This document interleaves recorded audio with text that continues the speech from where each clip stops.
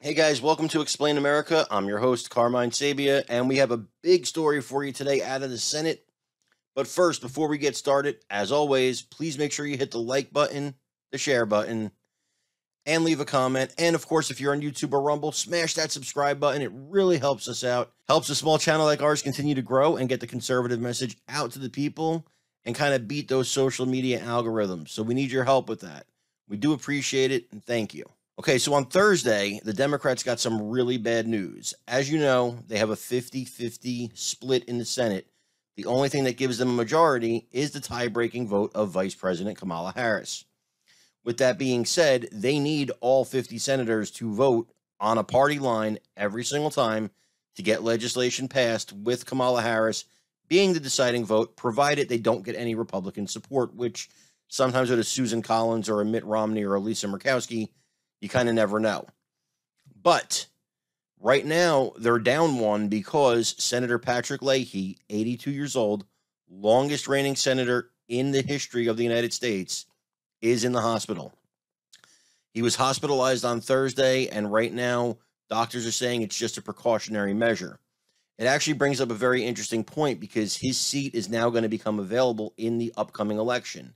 Why? Because last year he announced that he was retiring from the Senate. I mean, the guy's been serving since Moses had short pants, so it's probably time for him to get going. And, it's a big seat. And also with the midterms coming up right now, we have a really good chance for the Republicans to take back the Senate. And we're pretty much sure they're going to take back the House.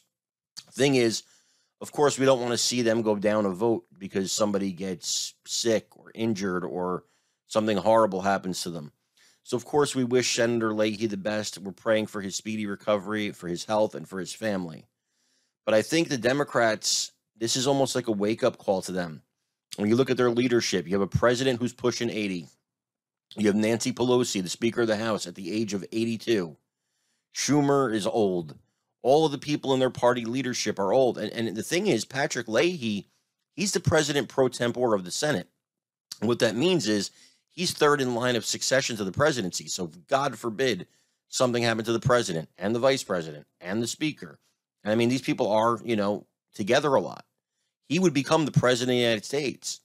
So his position is not just symbolic. It is an important position.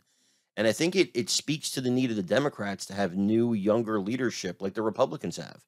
They talk about Republicans being old, but you have Ron DeSantis, you have Ted Cruz, you have Rand Paul, you have Marco Rubio.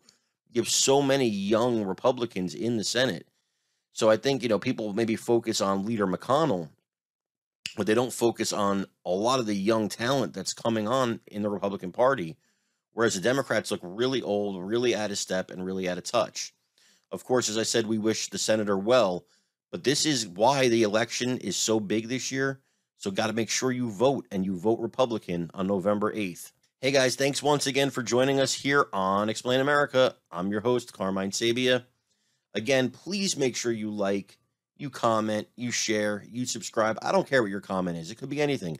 You guys gave me some great recipes the other day. Leave some recipes in the comment. Doesn't matter to me. Tell us what you think of the video today. Tell us what you think of the Democrat Party or the Republican Party. What are your predictions for the midterms? We'd love to hear all that stuff. Also, if you are on Rumble or YouTube, please make sure you subscribe. It's so important. God bless you. Take care, everybody.